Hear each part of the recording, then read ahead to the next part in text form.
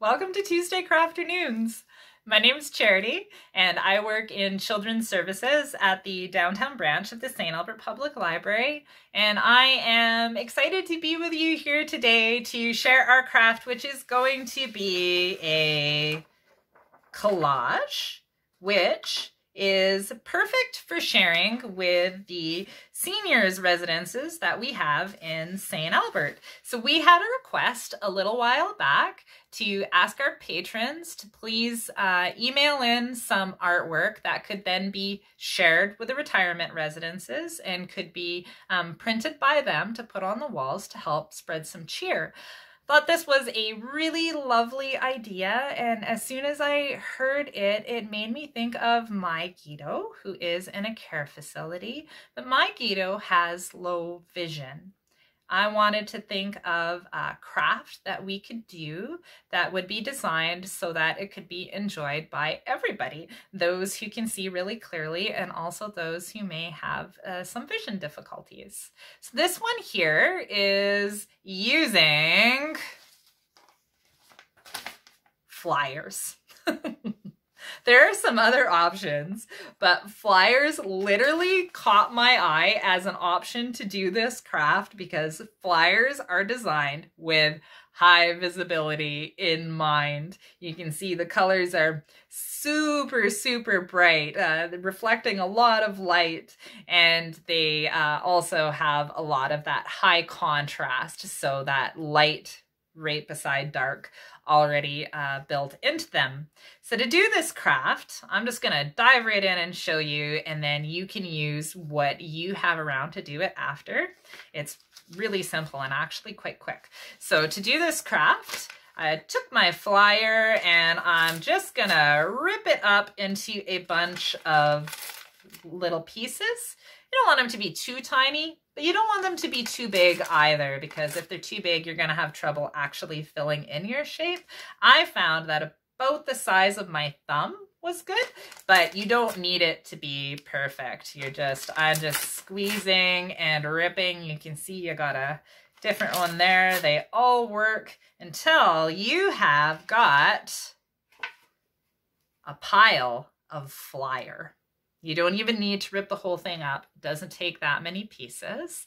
So once I have my little pile there, then the next thing that I need to do is I need to do the outline of my shapes so that I kind of have a guide of what I am going to be working inside of. So for this here, you could just draw your heart if you want to do a heart, or for a happy face, it's a circle. Circles are really challenging to draw. So I decided that what I was going to do is I am going to trace one using an old container that I have kicking around. So I can take that and just trace around the edges to get my circle. And once I have my shape that I want to work with, then I am going to use some sort of glue. I'm using a glue stick, and you can use white glue, but the thing about white glue and collage is that if you're putting the glue down too thick, then it can get on your fingers and make it hard to actually get the paper to stick onto your surface. So I recommend, if you are using white glue, if that's what you have, maybe use a Q-tip or something else to spread it on thin onto the shape before you get started. I like to work from the outside in when I'm doing something like this. That's just the way I usually do it. So for me, I am taking and putting some glue around the edge. And you may notice that for the glue stick, I'm not filling in the whole shape because chances are that once I get over here, it's going to be dry and I'm going to have to glue again. So I'm just putting some glue to start on the edge, and then I am taking my pieces of paper and just going around and sticking them all down along those edges. Now you can see this one makes it a little bit harder, so I'm actually going to turn it so that I have the shorter side here, and it's still a little bit ragged on that edge. That's okay, because we can actually clean that up later when we're going around the outside. or you could rip it a little further.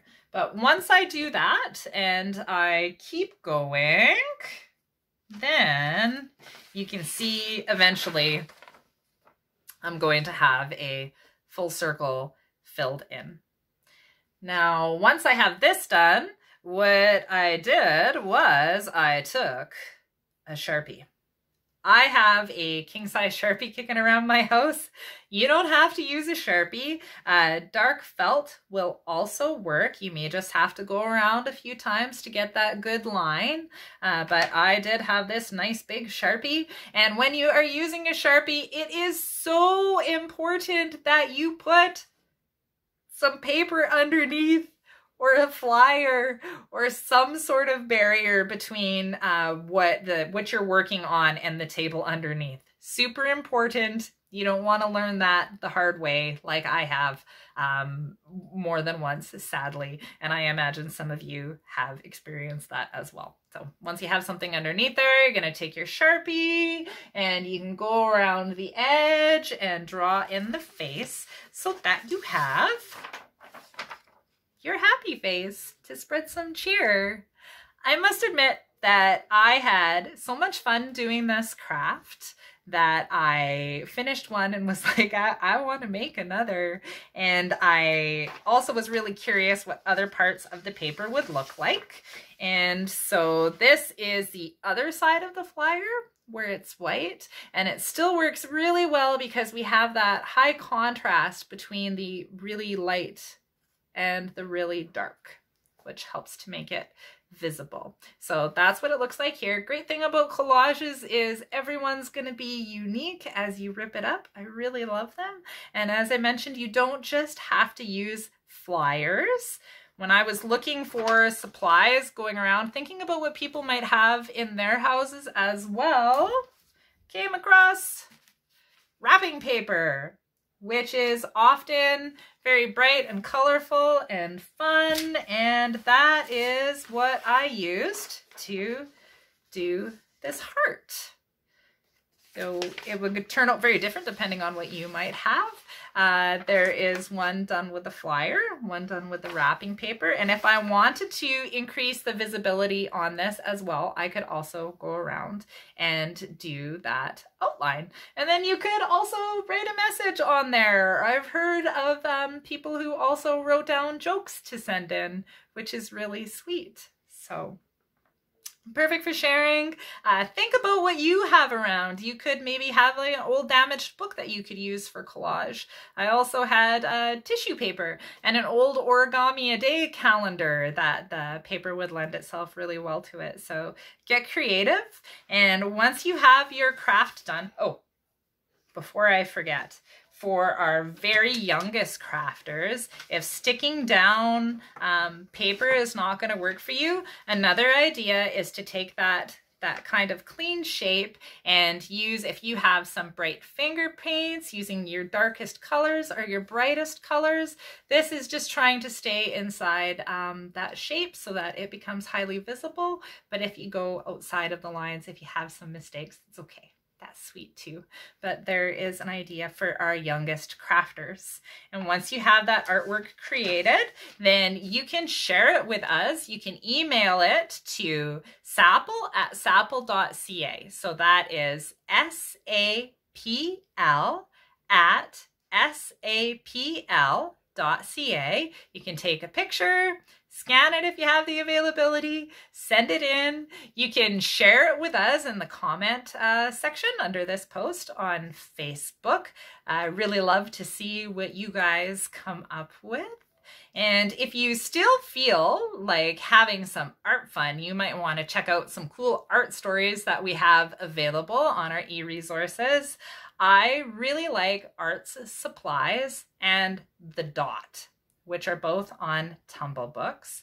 And for our adult crafters, wanted to make sure that you are aware that if you go under our e-resources and go to Canopy, there is something called the Great Courses. And there are 2 great courses offered that are very comprehensive on the subject of drawing and painting that you may enjoy. I hope you have a lot of fun with the crafts. and have the time to share them with the seniors in our retirement residences. And I also hope that we get to see you here again for another Tuesday Crafternoon. Bye!